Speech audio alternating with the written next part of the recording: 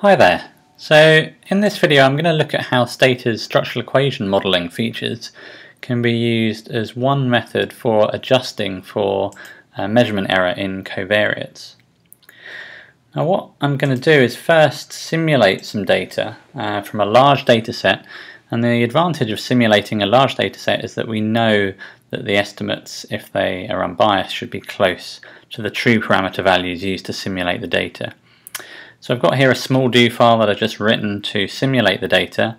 We're first going to clear, set the number of observations to 10,000. We're then going to generate a variable z, which is going to be an error-free covariate in my regression model for my outcome. I'm just going to generate that as coming from a random normal with variance 1 and mean 0. Then I'm going to generate the covariate x, which is going to be the covariate measured with error, and I've generated that as equal to 1 plus a half times z plus r normal. The half times z is just to make sure that there's some correlation between x and z to make things a bit more realistic. And x is also going to be, it's normally distributed given z, and because z is normally distributed, x overall marginally will also be normally distributed.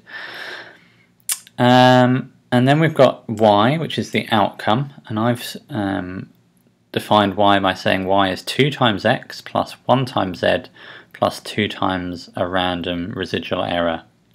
So the true coefficient of x in the regression model for our outcome y is 2, and the true coefficient of z is 1, and these coefficients are really the primary parameters that we're really interested in estimating.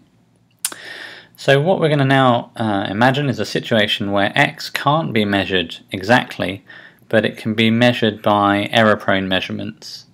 And what I've got here is a first error-prone measurement W1, and I'm simulating under the classical error model where W1 is equal to the true value of x plus a random error with which has a normal distribution, again with variance 1, but it could be something different of course.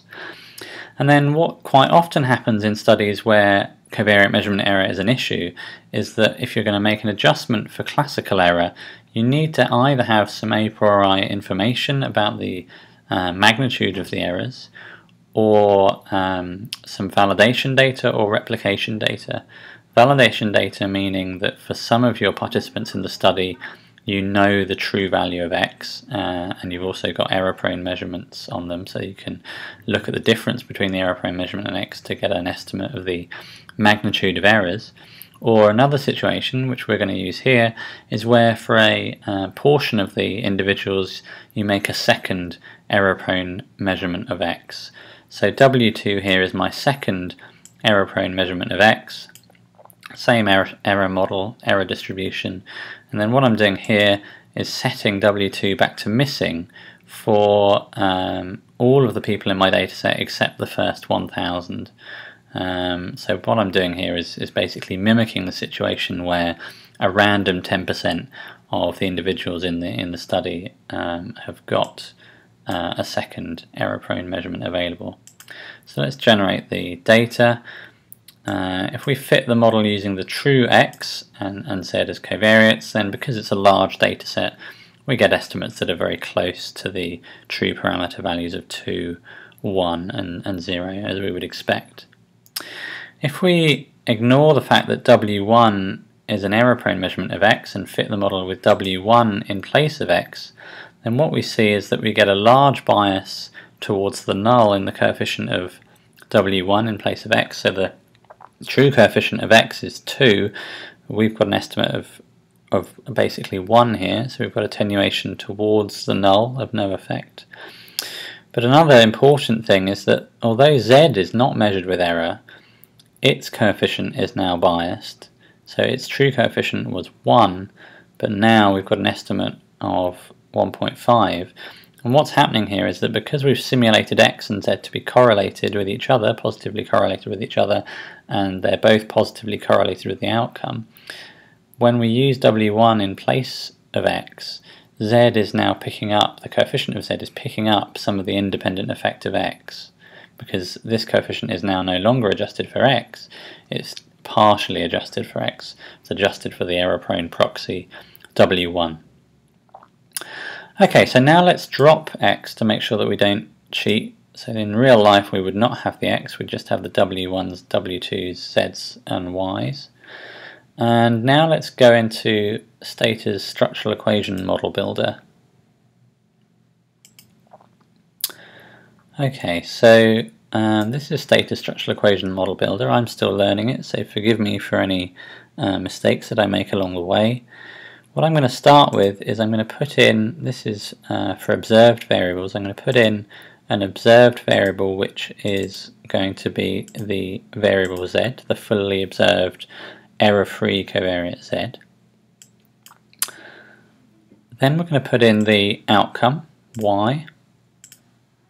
So we go here and we select the outcome variable y, and then we're going to draw a path from z, going from z to y, and now Stata's put in a residual error.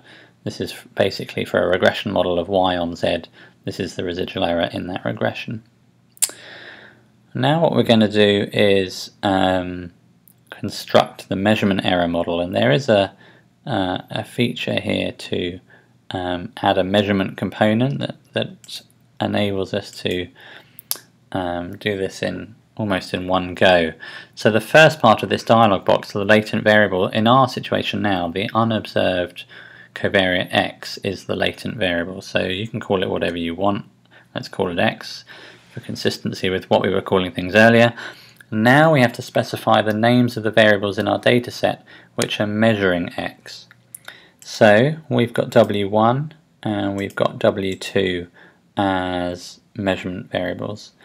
And this option here we're going to keep ticked, which is to not estimate constants in the models for w1 and w2.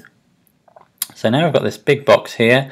X is in an ellipse, which indicates that it's not observed, it's a latent variable now. X affects w1 and it affects w2. The zeros here are those constants that we said we wanted setting to 0, so the intercept here is 0 and 0 for w1 and w2. There's a number of things that we're going to need to do now, though. First we need to put an arrow from x to y because we want to fit a regression model for y with z and x as covariates.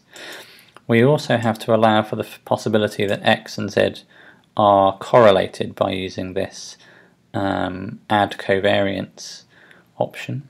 We've drawn a line, a double-headed arrow between x and z. But now we need to do a few more things to specify the measurement error model that I'm going to use here. And the first thing is these arrows here. So within a structural equation model, this arrow, we can specify a constraint for the factor loading. So when we generated the data, we generated w1 as equal to x plus u. That's the classical measurement error model. So because the w is equal to 1 times x, I'm going to specify this factor loading as constrained to be 1. And similarly for the second error-prone measurement, let's constrain the factor loading to be 1.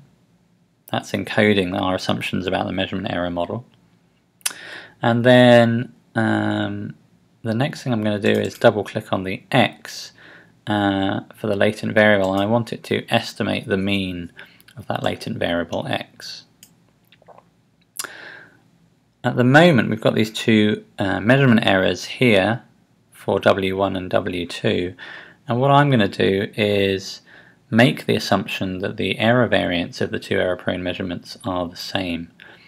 And the way that you can do that is, if we double-click on epsilon 2, we've got error variance here. We can constrain its value either to something numerical, but we don't know what the true error variance is in real life if we had a data set like this.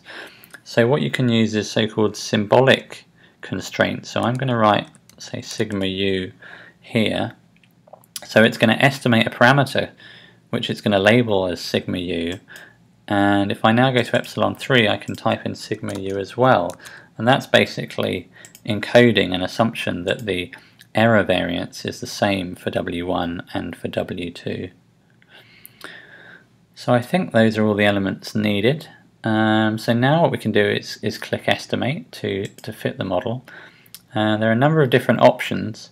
The first option here, maximum likelihood, because we've got in our structural equation model we've got W2, which is missing for 90% of my data set. If we used the first option, Stata would just ignore all of the observed data from those 90%.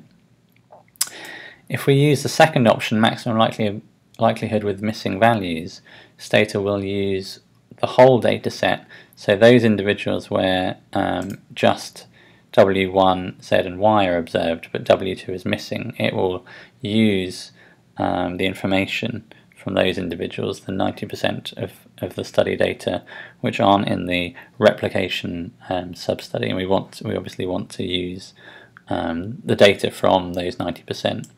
So we're going to use this second option. We click OK. In the background you can see output going into Stata's output window, and then we get estimates here of all of the parameters. So what we've got is you can either look at the output in the standard Stata output window, or you can also see that Stata has now propagated the estimates and put them into the structural equation graph. And if we go through some of these, so we can see 4 here. This is the estimated variance of the residuals in the Y model, the outcome model, and when we generated the data, we generated it with a standard deviation of 2, so we've ended up with a variance of 4. The parameters that we're really interested in, the coefficient of X and Z, you can see we've got 2.1 and 0.93, which are quite close to the true values of 2 and 1. If we want to get confidence intervals for those, if we scroll up to the Stata output window, we can see the first part of the output is for the model for Y. You can see the coefficient of Z is 0.93. The confidence interval includes 1, and similarly the coefficient for X quite close to 2, and the confidence interval includes 2. We can see the estimates of some of the other parameters here, either there or in the structural equation model builder. So, for example, 1.2 is the estimated variance of X, 1.016 the estimated variance of Z, 0.52 the estimated covariance between Z and X. So that's just an illustration of how Stata's structural equation builder can be used to adjust for covariate measurement error.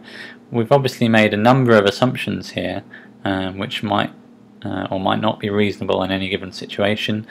We've assumed that the covariate, which is measured with error X, is normally distributed here.